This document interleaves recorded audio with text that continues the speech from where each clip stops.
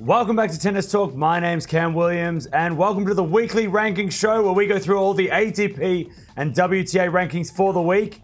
And we just had the US Open. It's done for 2022, and we have some massive changes on the men's and women's rankings. Let's start with the results, though, because, of course, we only had two tournaments, US Open. Let's see the winners. So starting with the women's champion, Iga Swiatek. She took out Ons Jabeur in straight sets, 6-2, 7-6, staying at number one. She's number one by a mile. And on the men's side, Alcaraz defeated Ruud, 6-4, 2-6, 7-6, 6-3. And both of those guys got massive rankings boosts. All right, let's start with the WTA rankings and big changes from last time we did the ranking show. But Swiatek, she stays at number one. Ons Jabeur, she goes up 3 spots to number 2 in the world, equaling career high for her. She was at number 2 a few months ago. She goes up to number 2, pushing Kontaveit down to number 3, and Sakkari drops down to number 6 after not being able to defend the points from last year's semi-final at the US Open. We got Badosa at 4. Pegula goes up to a career high number 5 after a good US Open, 3 spots higher than last week. There's Sakkari at number 6. Like I said, dropped down. Sabalenka goes down 1 spot despite making the semi-finals to number 7. And Coco Gauff comes in at number 8, 4 spots higher than last week. Career high, first top 10 appearance for Gauff after making the quarterfinals of the US Open. So Gauff goes up into the top 10, pushing Halep down 2 spots to number 9 in the world. Garcia coming in at number 10, 7 spots higher after making the semi-finals of the US. And we had 2 players getting pushed out, with Kasatkina and Muguruza being pushed out of the top 10 completely this week. Having a look at the race to the finals now, and Ons Jabeur has officially qualified for the WTA Finals in Texas at the end of the season. So that means 2 places have been locked up. Swiatek and Jabeur both playing the WTA Finals. Kasatkina, though, has been pushed down after her first round loss, down to number 7,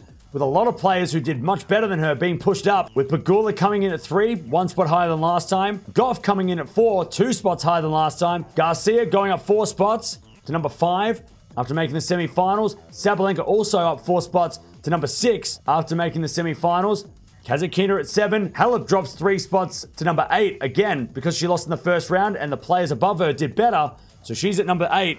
Sakkari at number 9, 2 spots lower than last week. And Kudermetova comes into the top 10 after making the 4th round of the US Open, 2 spots higher than last week, which pushes Badosa out of the top 10 completely. So the race to the finals is starting to heat up, and now, with not that many tournaments left, more and more players are going to start qualifying. Having a look at the players that have gone up in the rankings this week on the WTA, we had Kudermetova. She's gone up 5 spots, number 13 in the world rankings, which is a career high for her. And Tomljanovic, she goes up to a career high 34 in the world, 12 spots higher than last week, after making the quarterfinals of the US. So 2 players did really well this week, going to career high rankings. And players that have dropped down the rankings in the week, the 2 finalists of last season and last US Open, Fernandez, she's gone down 26 spots to number 40 in the world after losing early in the tournament. And of course, Raducanu, she had a lot of points to defend, and she lost in the first round. She's gone down 72 spots to number 83 in the world. So the defending finalists of last year, unable to replicate what they did in 2021. Let's head over to the ATP rankings now, and there are some massive changes.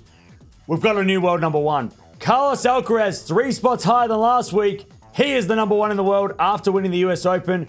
Casper Ruud, he goes up 5 spots to number 2 in the world after making the final. So both those guys were playing for that number 1 ranking, and Alcaraz was the one who got it. Rafa comes in at number 3 despite making it to the 4th round. He stays at number 3. Medvedev's gone down 3 spots to number 4 after failing to defend the final of last year, or the points of last year. Zverev, he's also gone 3 spots to number 5 after not playing and losing all his semi-final spots from last season. Tsitsipas has gone down to number 6. Djokovic has also gone down a spot to number 7 after not playing the event, not being allowed in America, and he lost all his finals points from last year's event. Cam Norrie, he's gone up 1 spot to number 8 in the world, which is a career high for him, with Rublev getting back into the top 10, up 2 spots to number 9 in the world. Hurkacz at number 10, and Felix Auger-Aliassime is out of the top 10 completely after losing all of his semi-final points from last season, unable to save those points. So a massive change to the top 10, especially up the top there with the new world number 1. And Alcaraz is 900 points ahead of Ruud, so he might be able to stay at number 1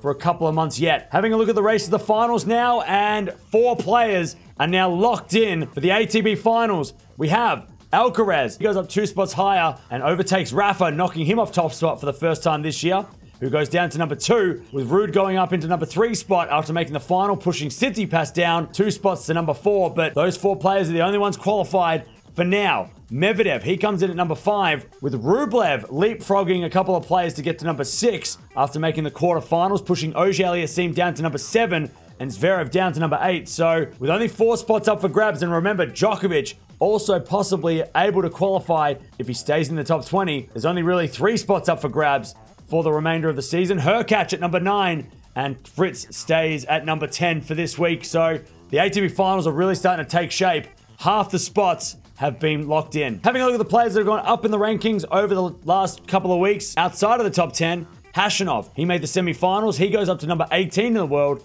13 spots higher than last week. And Tiafoe, after making the semi-finals and beating Rafa along the way, he's gone up 7 spots to number 19 in the world, which is a career high for him, top 20 for the first time in his career. So the semi-finals of this tournament boosting the rankings for them. Players that have gone down in the rankings this week, 2 of the quarterfinals of last year. Van der Zandschulp, he's gone down 13 spots to number 35 in the world. And Harris, he's gone down 75 spots to 140 in the world after not playing the US Open due to injury and losing all his quarterfinals points. So the players that did well last year, losing all their points this year, and the players that did well this year, going up the ranks. So there you have it. The US Open done and dusted, and the rankings have changed dramatically. We've got a new world number 1. We've got some changes on the women's. It's crazy. Let me know down in the comments below. What is the craziest part of the rankings for you? Is it Alcaraz being 1? Is it Ruud being 2? Is it the fact that Djokovic is not out of the top 10 despite not playing most of this season? Let me know down in the comments below. What is the craziest thing out of the rankings from this week and after the US Open?